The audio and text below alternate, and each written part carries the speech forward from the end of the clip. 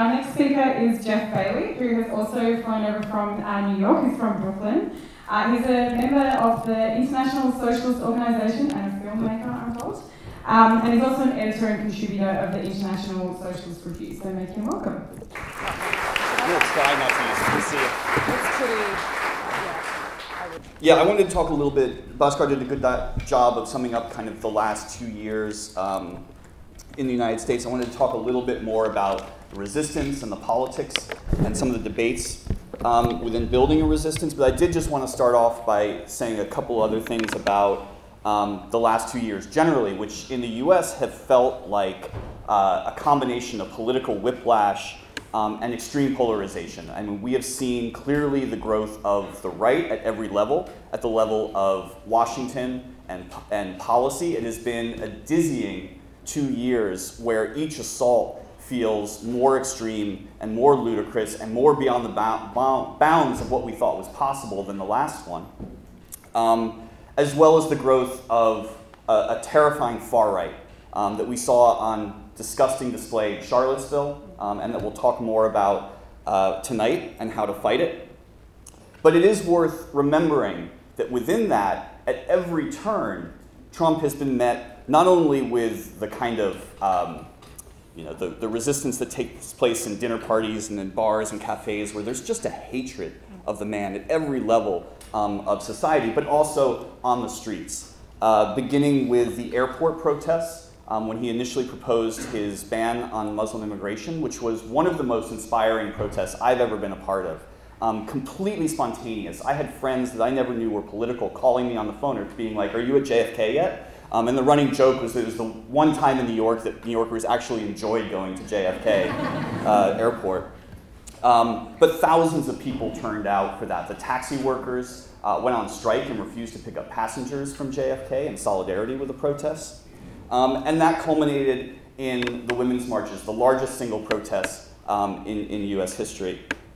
And since then, we've seen continuing efforts to resist Trump's agenda, and not just Trump, but the wider Trumpism that Bhaskar talked about, and often in the unlikeliest of places. Last summer, pro-football games for weeks became the center of anti-racist protests as both players took a knee on the field, and then people protested in the stands and outside the stadiums. And most recently, a movement that began in Hollywood, not necessarily the bastion of radical leftism, but beginning with the horrific allegations against Harvey Weinstein, really exploding into a much wider movement around Me Too that then reaches into workplaces really around the country.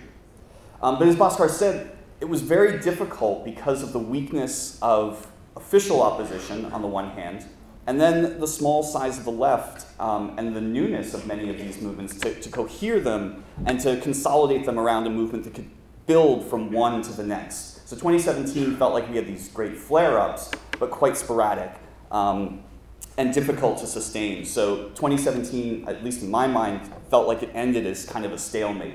You could watch Trump's approval ratings crumble to the lowest point of a US president at the time. In fact, you had to go back to Nixon just before the Watergate scandal to find approval ratings that low, or the final season of Celebrity Apprentice. But it also felt like we hadn't seen that kind of sustained resistance that could turn the tide and push him back. I was actually reading an article last week that there was a noticeable spike in alcohol sales in the US over the holidays as people went back to kind of nurse their wounds or to deal with families that supported Trump and had to kind of gorge yourself with a stiff drink.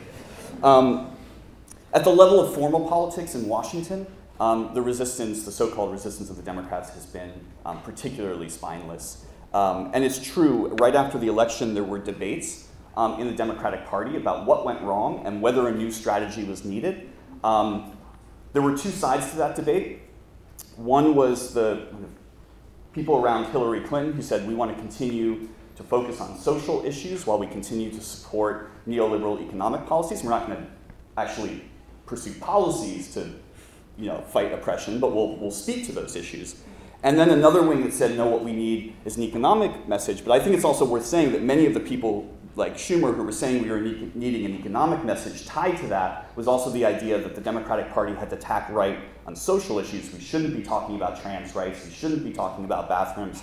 We should be talking, we shouldn't be so hard on gun control. There was also an argument for a shift to the right. I think in recent months, you can actually feel a sigh of relief among the establishment Democrats saying, maybe we don't have to stand for anything. And in fact, there was an article a few months ago that said, it was called The Case for the Generic Democrat. And they were writing about, and they were serious, that wasn't a joke. They were writing about the special election that took place in Alabama where Doug Jones won. And I'm going to sit down for this. And they said, they described his campaign. They said the Senate's newest member did not embrace single-payer health care, free college, or a $15 minimum wage. He also didn't swerve right on abortion and guns. In fact, he didn't have any signature policy proposals at all. What Jones did was take off the shelf the most pallid Democratic talking points. Quality, affordable health care. College must be affordable. I believe in science. And campaigned with a pleasant, inoffensive demeanor. And that increasingly seems to be the strategy of the Democrats. Say you're opposed to Trump, say you're not Trump, but don't stand for anything. And the argument in favor of that is that in the elections in 2018, the Democrats will be competing in largely conservative districts or red districts. And I think this really is the singular importance of the strike in West Virginia and the recent walkouts in Oklahoma and the potential strike in Arizona and Oklahoma. On the one hand, it showed the power of labor. We know that is crucial importance to reviving a left in the United States. It also showed a different model of how a labor resistance could be built, one that's based among rank and file workers, one that's bottom up, democratic, and seeks to empower and organize workers from below. But it also showed the profound changes that can take place in the midst of struggle. That many of the areas that are talked about as Trump country also have a different history, particularly in West Virginia, which has a long history of mine struggles, union struggles that date back 100 years, but also just as recent as very militant struggles in the 1980s. And I just wanted to, one of our members went down to West Virginia and interviewed teachers. And one of the teachers he interviewed was a librarian who described her transformation in the strike. She had actually started as a Republican, and she talked about, before the strike, she talked about what it was that changed the way she thought about the world, and what became what she describes as a snowball. She said, what actually changed my ideas, and what really solidified it for me, was that my neighbor was gay. And when I watched the Republicans at a national level and a local level try to take rights from him, I said that I can't follow a party anymore that says he doesn't deserve the same rights that I have. That changed me. And from then on, it was just like a snowball. You start looking around you and seeing that there's so many people who need the protection of the Constitution, and I just don't feel like the Republicans were for that. And the strike then gave her an outlet for that, to say how ordinary people could come together to fight for a better life.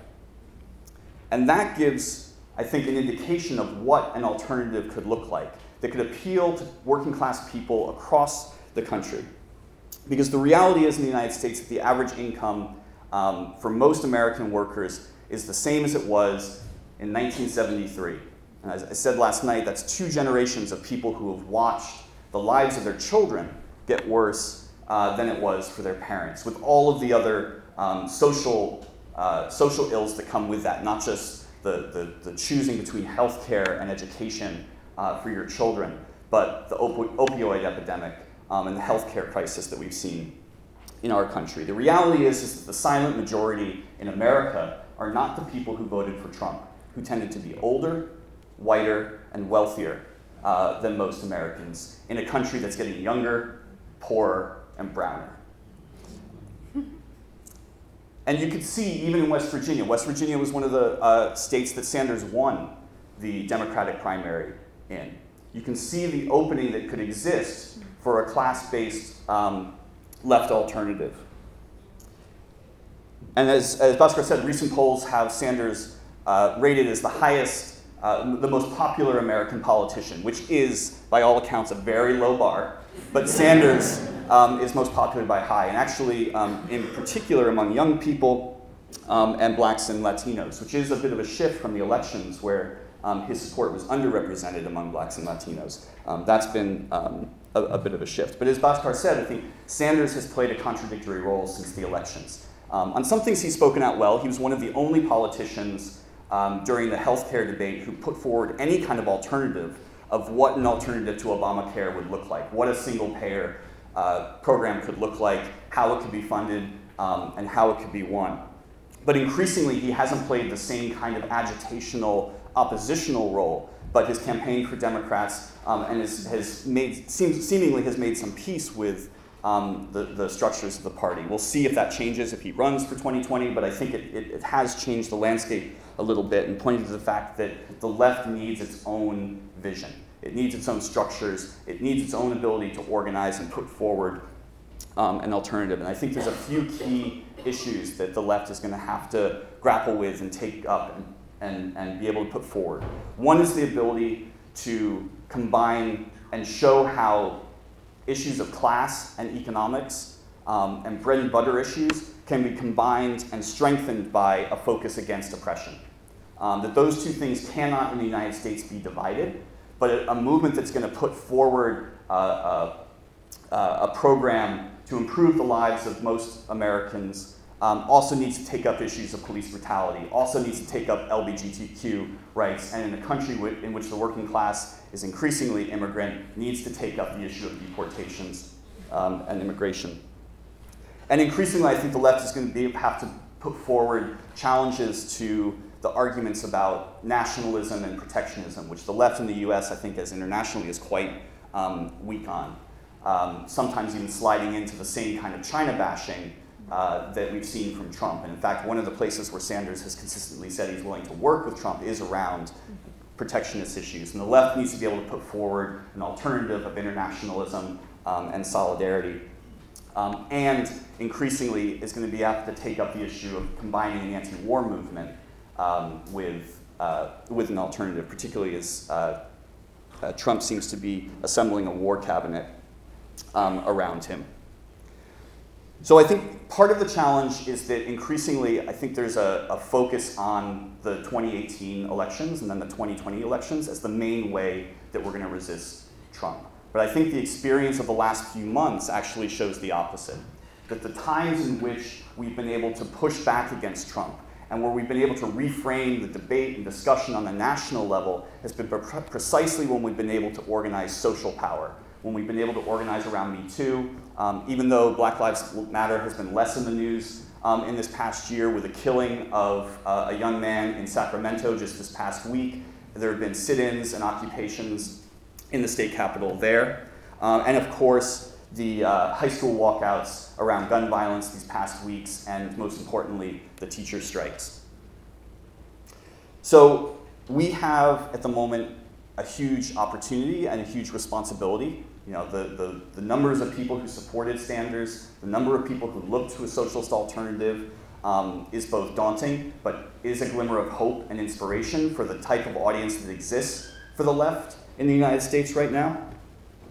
And I think we have a dual challenge, which is we have an opportunity to win thousands of people in the months and years ahead to a socialist alternative. We've seen the growth of DSA, we've seen the growth of other socialist groups, including my own. It gives us an opportunity to build a socialist movement in the United States, but we also have a responsibility to use our joint weight, as Bhaskar was saying, to also try to rebuild the capacity and the organizations of people to fight back. There are millions of people who clearly, when they have a sense that they can fight Trump and that they can make a difference, will come out onto the streets and fight. We need to turn those people into organizers. We need to create spaces for people to meet and discuss and debate with one another so that we can turn one victory into a stronger movement the next time around and not feel like each time we're beginning to start from scratch. So I think we need both a long-term strategy, the strategy of how do we rebuild the labor movement, how do we implant ourselves, what are the key industries, but we also need to be involved in the myriad of struggles, both at a local level and at a national level, that are building resistance to Trump today, because you can see the potential, but we still have a long way to go if we're gonna defeat him.